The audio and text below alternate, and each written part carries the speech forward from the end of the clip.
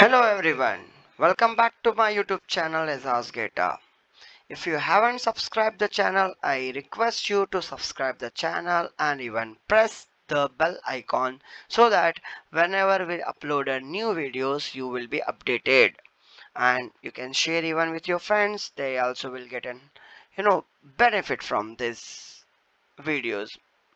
So let's see, this is the fifth question of area related to circle chapter.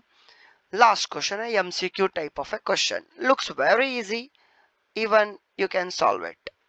Tick the correct answer, okay, and justify. If the perimeter and area of circle are equal.